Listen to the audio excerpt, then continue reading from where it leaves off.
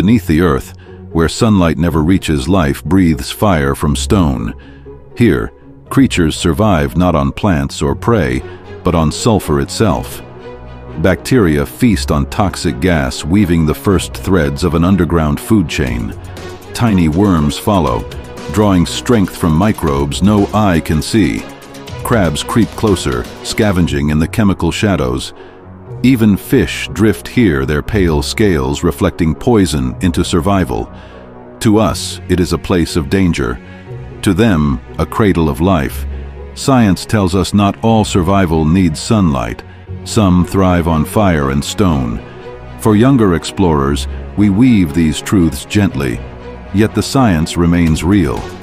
Every sulfur eater is a witness to Earth's secret alchemy, a hidden world where fire feeds flesh and poison becomes life.